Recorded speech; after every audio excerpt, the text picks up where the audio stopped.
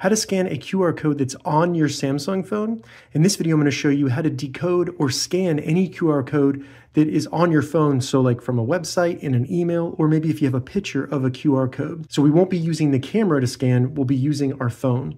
And if this video helps you, please consider giving it a like and also subscribe to my channel because that really helps me out. So if the QR code is in an email or on a website, something like this, we need to first take a screenshot of it so that then we can analyze it. And to take a screenshot of it, just make sure that it's on your screen and then simply press the volume down button and the power button on your Samsung phone at the same time.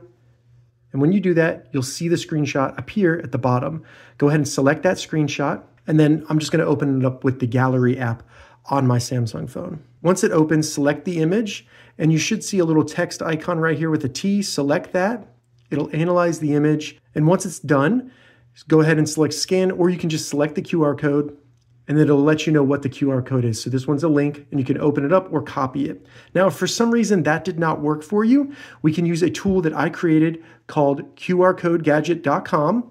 I created this because I want to be able to recommend a tool that doesn't require you to upload anything to a server. Everything works within the browser on your phone, so it's very private. Once you get to QRCodeGadget.com, select Decode QR code from image, then select Choose File, and we just want to select the QR code that we took a screenshot of. So I'm going to select Photos, then select the screenshot that you took, and it'll quickly decode the QR code that's found in that screenshot. You can copy the text if you want to, and then paste it into a browser if it's a link, or anywhere else where you need that data.